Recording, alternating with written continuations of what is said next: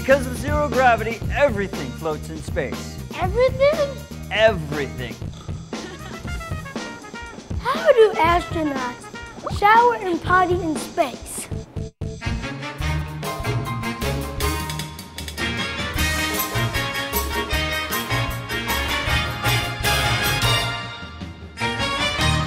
How do astronauts use the bathroom in space? Ew. There's no gravity. Oh, true. Okay, are we talking male or female astronauts? Because it makes a difference. They go in their suits. No, there were diapers. They don't wear I heard diapers. that. I don't know. My dad's an astronaut. Really? Yeah. I did not know that. They don't, they just let it out. No one knows. How do you shower in space? Carefully. They have an astronaut shower. An astronaut takes a shower in space upside down. I've always wondered that myself. I mean, you don't need to bathe, really. So, yeah. I mean, who's up there? I don't think they shower.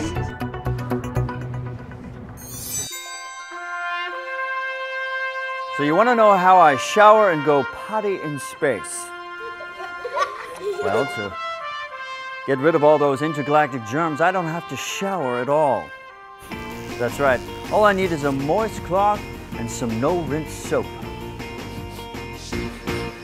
See? All clean. Now, going potty in space is much more difficult and requires special training. Aim and alignment are very important. To avoid floating off while doing our business, one has to strap in for takeoff. We have a choice between toe and thigh restraints, and if I'm anticipating a rough landing, handles to grip. And release. Still, you might be asking, Splash, how do you keep the pee and poo from floating around the spacecraft? Excellent question. The answer is flow, airflow. Kind of like a vacuum, we use reverse airflow, or suction, to ensure that the pee and poo go exactly where it is supposed to. Pee is then sucked into a temporary tank where it is eventually released into space and vaporizes. Ew, exactly. However, we do not release solid waste into space, so never fear, poo-poo is not in the atmosphere. We compress and store the poo on board in plastic bags and canisters, where it is then removed by a special crew when we return to Earth. Those guys are the real heroes.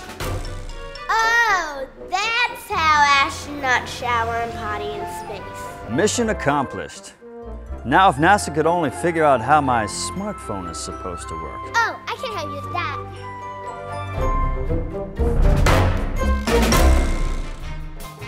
So how'd I do? Let me know. Leave a comment. On the next episode of Your Kid Asked What? So, you want to know why a pirate wears an eye patch, do you?